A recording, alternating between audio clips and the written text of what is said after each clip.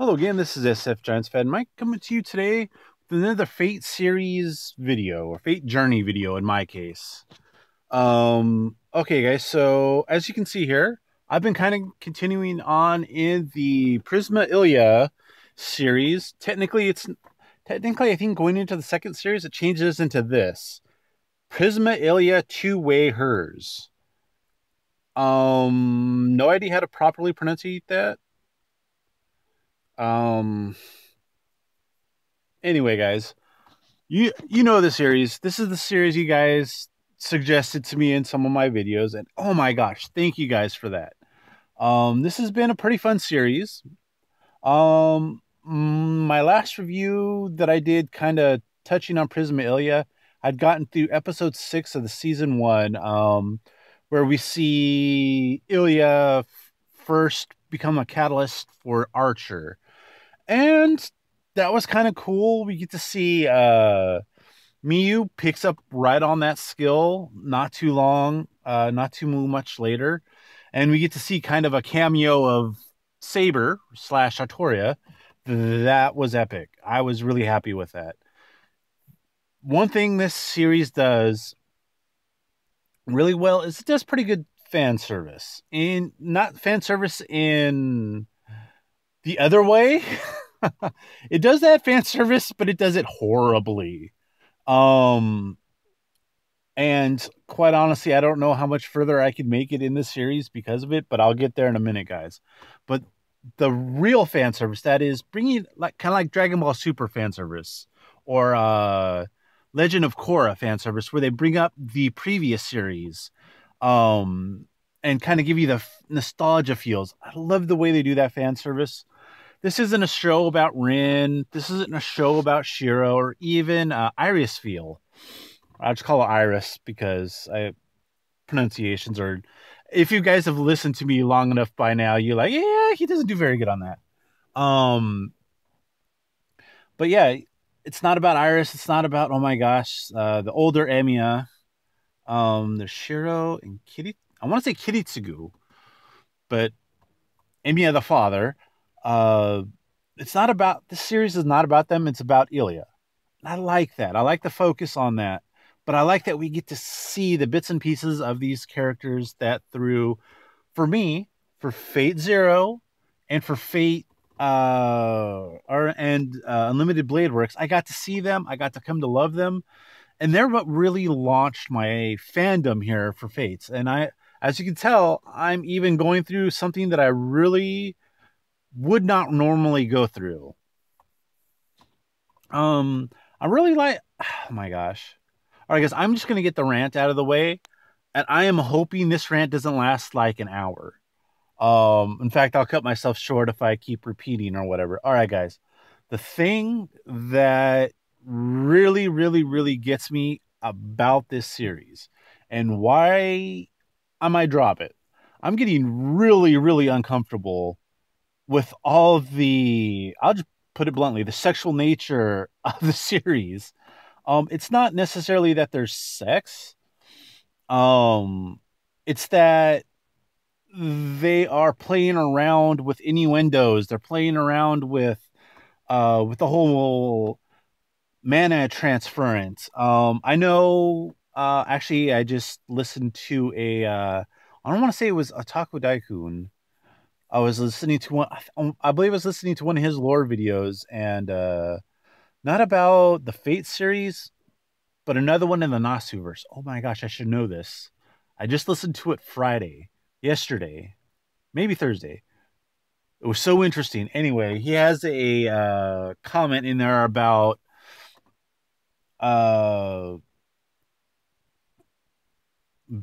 basically that semen is the like magical cure in this universe or series of universes, or however you want to think about it.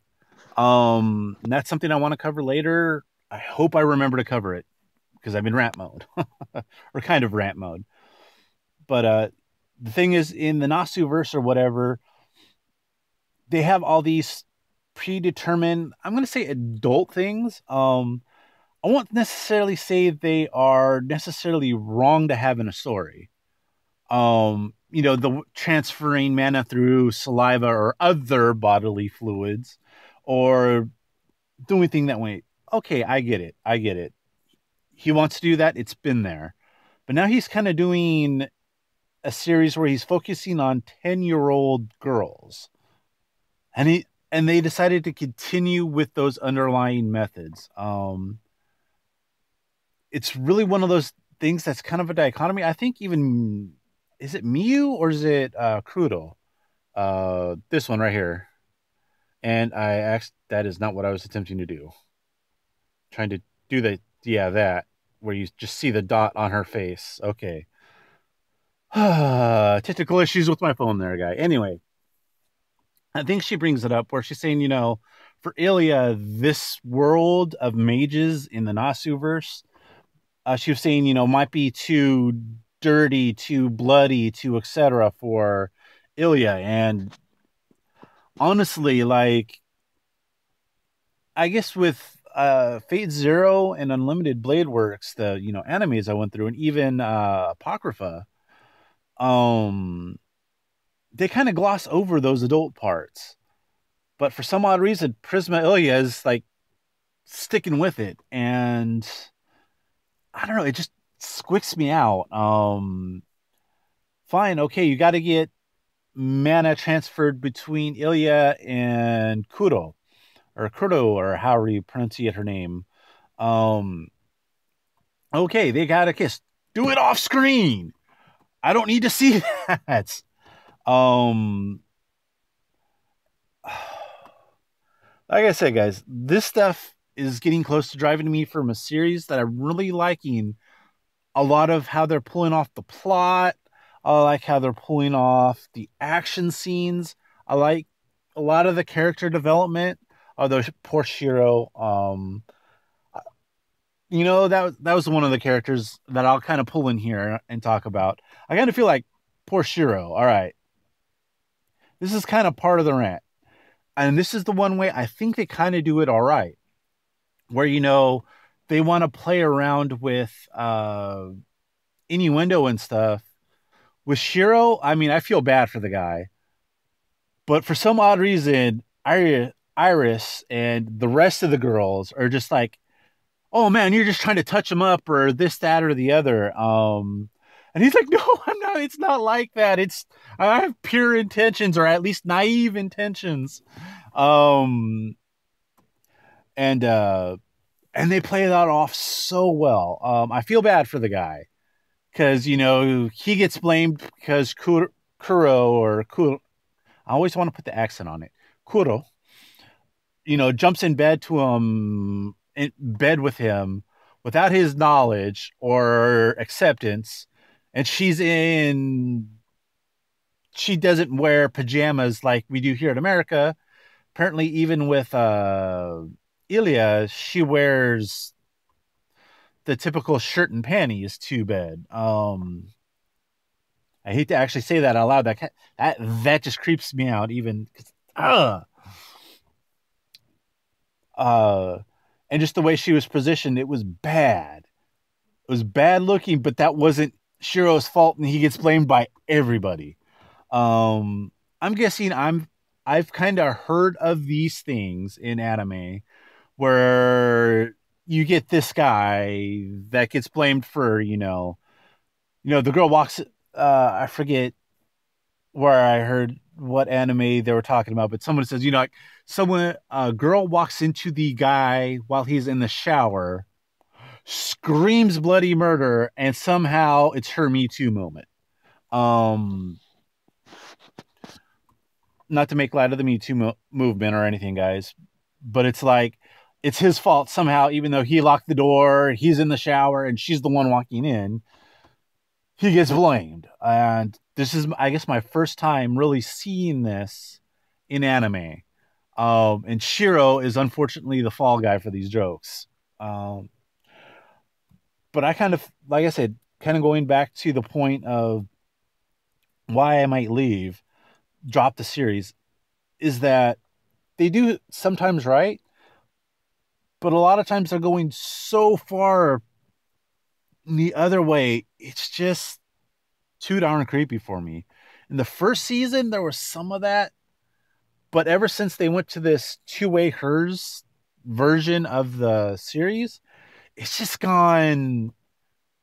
It's just decided to jump in there and stay in there and play in there, and I'm totally uncomfortable with it. In fact, I haven't watched any of the series.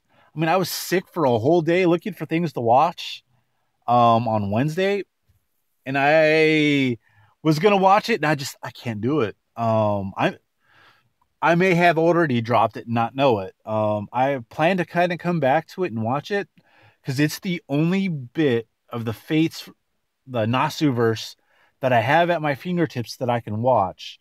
It's something where I could go back and watch old favorites, even if it's not the continuation of the story that I like. I get to continue the story or get to see them progress some more. It's nice. But now here we are, and yeah, I might be done with this, but I am definitely not done with Fates. Um, I just bought this today. This is stock footage, by the way, on the internet, not a picture I took with my phone or anything, because I downloaded it digitally. Um, Yay! I get to play with some of my favorite people. Yay! I haven't actually started to play it yet. I got it, I downloaded it, then I went to dinner, and then when I got back from dinner, I wanted to make this video. So I'm definitely going to be continuing in the Nasuverse. I've got this. I want to play through it. I get to use characters. A lot of these characters I mainly met in Fate Grand Order, which was, dang, that's a such a missed opportunity for Type Moon. I want to continue on with that game, and I just cannot mentally bring myself to do it because I just can't. The gotchas are getting me, or that might be a video for another day, guys. Where it might not just be Fate Grand Order and that they do the gotcha so bad, or gotcha, or however you want to put it. But I even played Dissident Final Fantasy late recently, where they give you all the characters for free. It's a bit of a grind to level up and power up your characters, and you still have a Gasha aspect, but it's weapons and armor, so it's not nearly as bad as anything else. I mean, even Dokkan Battle, the other game, I'm actually going to do another video after I get done with this one. Um, Even with Dokkan Battle, which is the best gotcha game I've ever played prior to Dissident Final Fantasy, it does better than that. The main problem is I just don't want to deal with all these random. I just don't want to deal with the randoms anymore, guys. I'm totally burnt out on getting all this random, getting what I need through random number generation. I know even going into regular console games these days, that's kind of hard. But man, I'm just so tired of that right now. I might make a more detailed video on it, not just a off the cuff one like this. But I'm done with gashas that I'm not like deeply invested to, like Dokkan Battle. But anyway, so back to Fate Extella. I know I want to play the one on the PSP. I own a PSP, but that means I need to get a hold of the cartridge. So I'm going to look into that. Fate, I want to say it's Fate Extra, the prequel to this, but they're also coming out with an anime Fate Extra, so I'm kind of waiting to see if Verve will get these. Since Verve isn't just Crunchyroll, it's a whole bunch of channels. So far they have not got it. And the other thing I found, I think I might have mentioned this last week too, guys, is the Slice of Life Emiya cooking show or whatever. I don't know what all they're doing with that, but I saw it and I want to see it. So I'm trying to figure out how to find those. And I'm trying to find if I can't find a decent way to get a hold of Fate's Stay Night, I'm gonna try I still got a email type moon. I said I was going to do that last weekend, and then I got caught up. My niece and nephews came over and spent some time with me, and I totally forgot to find the email and email them about, hey, how about you release the PS2 version in English on the the PSN, on the PlayStation Store, so that we could buy it and make you money rather than buy it and make some random dude on eBay money. Especially since I have a feeling any of the copies I buy on there are going to be burnt copies for $200. I want to get the game. I want to play the game. I want to do it legitly. Um, but what I'm thinking, since they have Unlimited Blade Works kind of covered in anime form, they're making Heaven's Feel route in movie form, and they've kind of done, from what I understand, they've kind of done the Fates route in anime form again. I'm going to see if I can find the anime from 2006 or whatever it is. From what I hear, it's not as good as Unlimited Blade Works, but I'll get to see the characters again, and I'll get to see that story told properly. Because otherwise, my only realistic solution is to either pirate the game, which again I don't want to do, or to watch how do you put it? Let's plays of Fate Stay Night on YouTube. And I've got one guy in my I found somebody who actually did it already, and it's there for me to watch. I'm 3 or 4 videos into it, but I'm sitting there and it's like, since I'm not interacting, it's kind of boring. Maybe the whole thing is boring. And I think I have kind of a personality clash with the guy.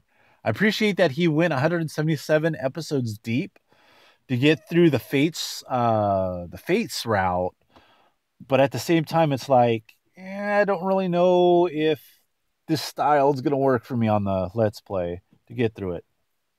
But I'm definitely gonna try to track down the 2006 anime, see if I can, and see how much that's gonna cost. See if I can find it. I think they dubbed it for release, but then that might be cost prohibitive too. I don't know. We will see. If I can get it for like $50, the whole thing, I will probably do it.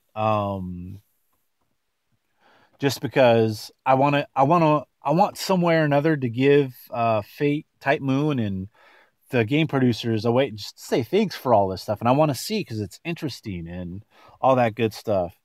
But anyway, yeah. All right, guys. So that pretty much ends what I have to talk about in my, the journey of my Fates fandom here. I will get back to you on Fate, Extella, the Umbral Star. I might even try to do a Let's Play. We will see. Like, I started to do a couple of Let's Plays on Skyrim, and it's easy. As long as you take the time to edit them as you're going. I have like 3 or 4 playthroughs. I think I'm going to get rid of 2 of them and focus on one on Skyrim. But I got to go in there and edit out all the, the how do you put it? All the dead time. Or maybe I just thought, just say the heck with it. It's a Let's Play and throw it all up. I don't know. But that being said, Skyrim's easy because they don't have cut scenes where PlayStation locks you out of your recording. And that really I tried to do it for Dragon Ball Fighter Z or Dragon Ball Fighters, depending on who you talk to. Excuse me.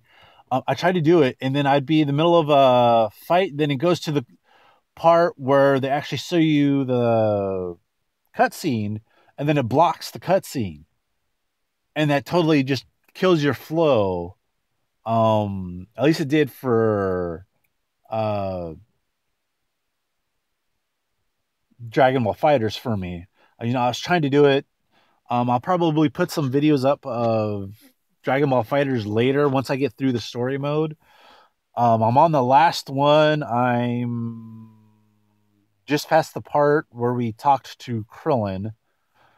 But anyway, I want to get that up because I really enjoy the gameplay. I really liked the story, but it really bummed me out that since this is on the PS4, they break it up. And that brings that to this. I'm hoping that their cutscenes aren't cut out and blocked. I'm guessing they're going to be though, just because this is PlayStation and that's how they do it. If there's actual cutscenes, so I'll see if I can make that into a let's play or something along those lines. If not, I'll come and talk about it.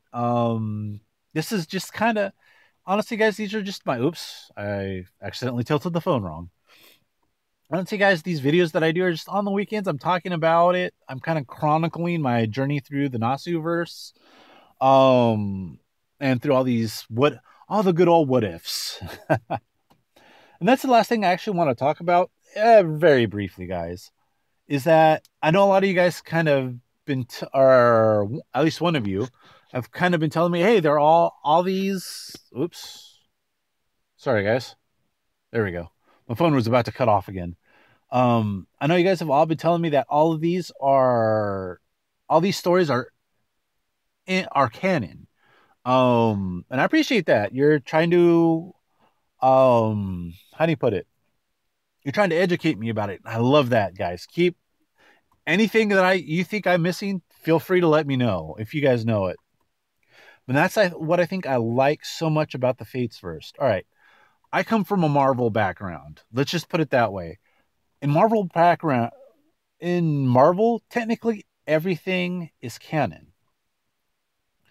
The what ifs, they're canon. There's a universe in the multiverse where that what if actually happened.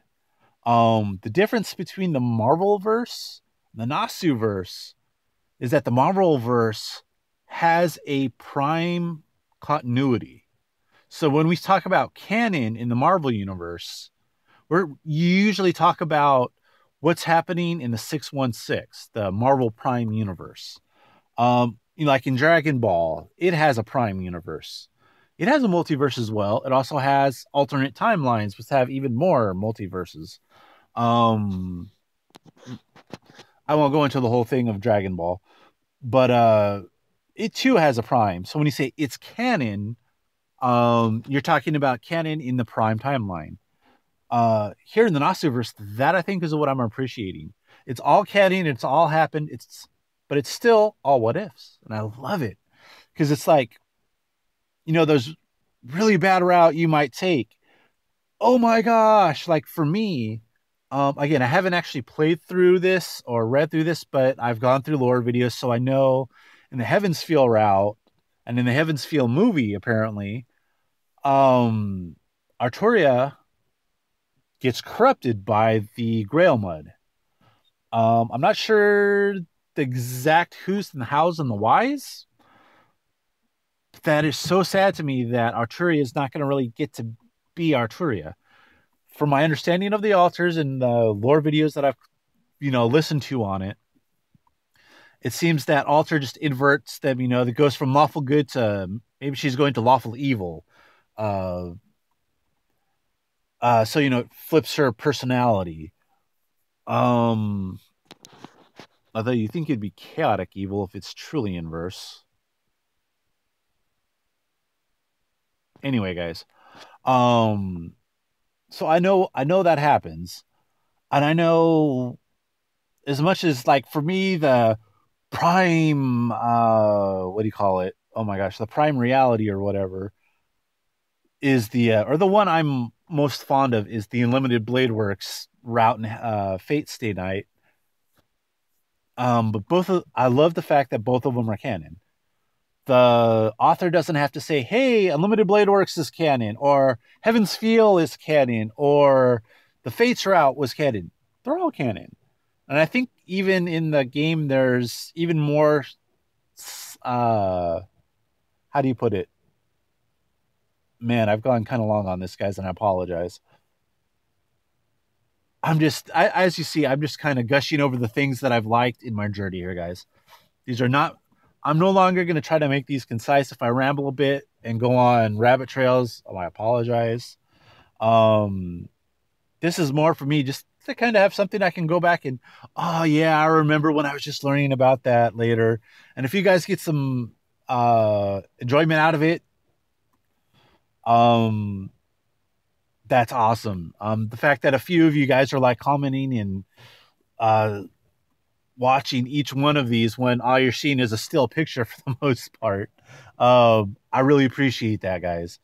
Because really, I don't have another community where I can go to and talk to other people that know about the Fates verse. So it's kind of cool to see your comments. And actually, on my last video, I gotta go and respond to some comments. I saw them come in, but this week has just been crazy. Um, and then I clear out all my notifications, and I don't see them there, and I'm not at a place normally at work. Like sometimes at work, you get that minute or two where I can sneak in and make a comment or take a break and comment with you guys. These last 2-3 weeks have just been crazy.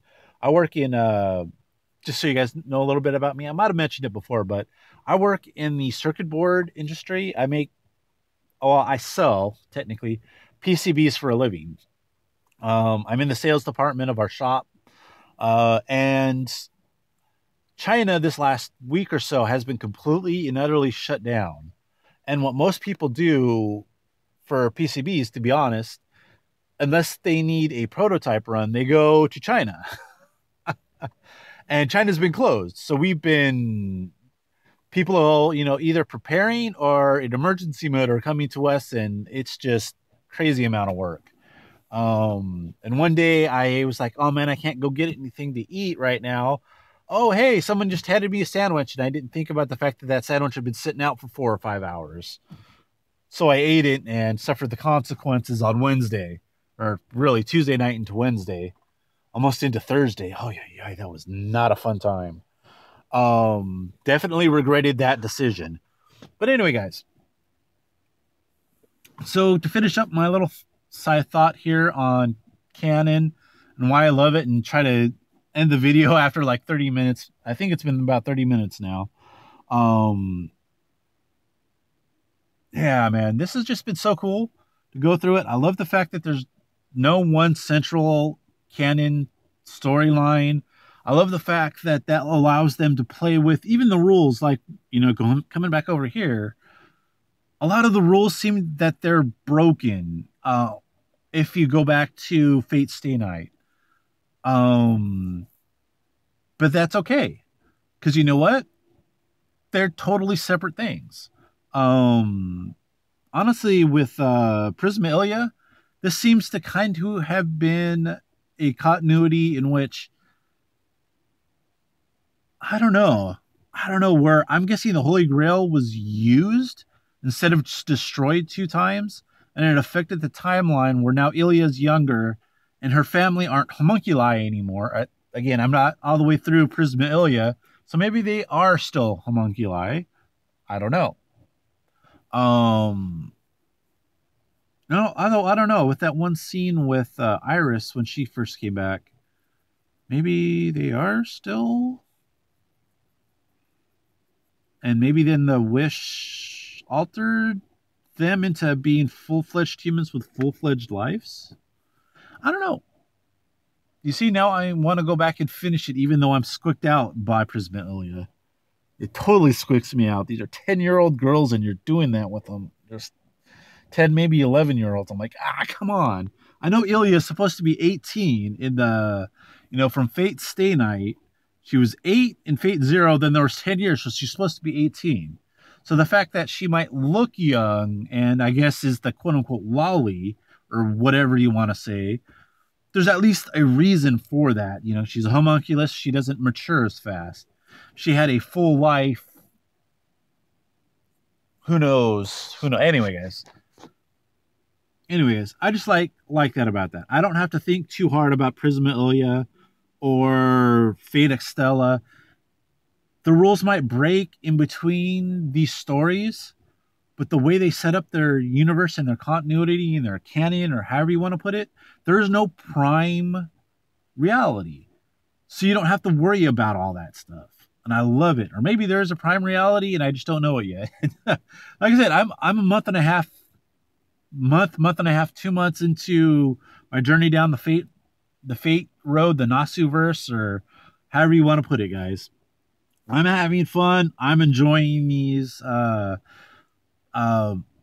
animes, the special, even the games. If I could just get over the gotcha, I'll go back to Grand Order because I was loving the story. The gotcha, oh man, you just get all like a one comment. I think it was on the new one. It started out something along the lines of, "Oh hey, this is what I watch when I get all salty about the gotcha in Grand Order. I gotta find a way to deal with it because I love the story. I just get burnt out on the mechanics. But even with Dokkan Battle, one of my favorite gotcha games, I got kind of burnt on it at the beginning of the year. So I'm actually about to face kind of the. Oh, sorry guys, I keep flipping between the two pictures. Um, and I'm kind of gonna feel the consequences because tomorrow the LR Androids campaign goes away, and I didn't realize it was going to be that much of a grind since I was starting from not from zero, but I was starting from maybe 25%. I didn't realize going from the TUR to the LR was going to require like 7 medals or 6 or 7 different medals, 77 of them each. Oh, I'm only like halfway through that grind. I don't think I'm going to make it. Anyway, guys, so thank you so much if you guys stuck through my ramblings here on the Nasuverse. Thank you so much for sticking with me, guys. For those of you that are watching and commenting, I really appreciate it. And thank you. Thank you so much for sharing your knowledge with me. I'm trying to get, I'm trying to make my way through the Nasuverse. It's been a fun ride. Sometimes there's twists and turns and squicks. But yeah, I'm navigating and I'm having a blast. I haven't had this much of a blast with a new IP in, oh geez, I can't even think of how long. Maybe since the Wheel of Time, when that was like 15 years ago or more. When gosh, no, that was 99 I was introduced. Oh my gosh, that was almost 20 years ago. That was almost 20 years ago. But I haven't had this much fun with the new IP. Let's just say in 20 years. It's great. I'm having fun with it. And I'm going to continue down this path, and I'm going to continue vlogging my experiences just because. All right, guys, thank you very much. And okay. Let's end on that picture for whatever reason. I will see you guys next time. Thank you.